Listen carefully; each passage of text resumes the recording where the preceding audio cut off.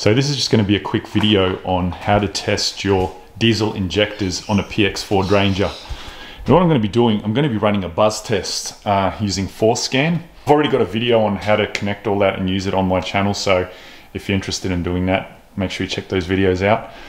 And what a buzz test involves is pulsating each one of these injectors based on their firing order, and also pulsating them all at the same time. And what I'm going to be listening out for is just differences in the noises and stuff like that. Basically, if there's any different sounds coming from the injectors as they individually fire.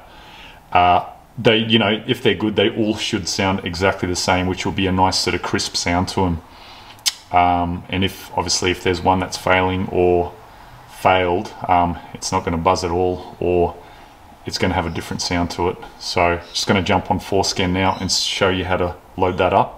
So with Forscan loaded up and connected to the computer of the car, which is the PCM, you're going to want to click on this tab right here, which is basically a tab that allows you to go to these various different tests.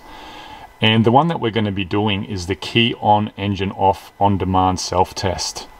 So what you want to do is tap on that until it becomes blue, which it is. And basically now you just want to scroll down to this play button here and click on that. And once I do that, it's going to start running a self-test, and it's going to start firing the injectors individually, which, you know, we'll be able to hear. So it's just asking me, vehicle must be prepared for this test, not moving. Transmission range selector should be in park, and park brake on, which it is. So just want to click OK, and it's going to start the test. Actually, first it's going to tell me to switch it in the HS cam position. So I'm going to flip that over to the HS cam position, which is on the right. And now I'm just going to click OK, and it should start the test. So as you can hear, the injectors are firing now.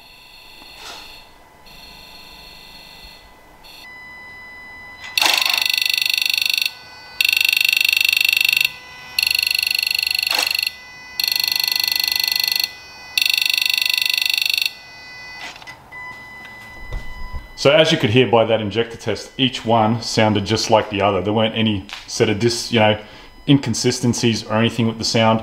Each one, as it fired, sounded exactly like the one next to it. I might see if I can find a video online of what a bad injector will sound like, but you'll see that I'll have a different sound to it. So I'll try and throw a video in now.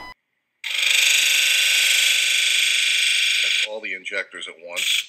1, 2, 3, 4, 5, 6, 7, 8. Notice 6 was quieter than the others. So what I might do now, just as an example, is disconnect one of the injectors.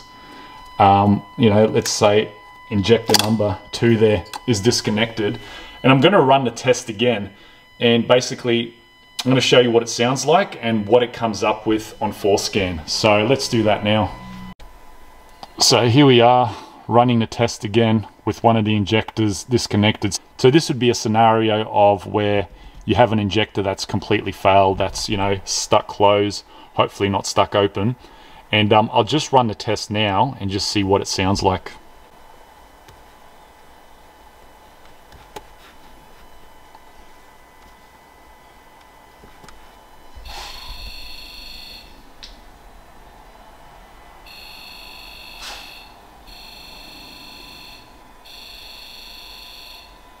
So as you can see, after all the injectors fired, there was a big pause in before the rest of them kicked in. So obviously that would indicate that we've got a, you know, one that's not working.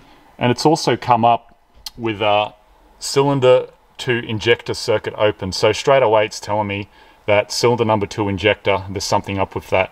So this is a good way of, you know, finding out which actual injector has failed, instead of having to, you know, do any more diagnosis work of going through all the injectors individually. So that's a wrap up for this video.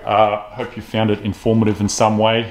So this is by no means a leak-off test to tell you, what the difference of the flow rates are between your injectors.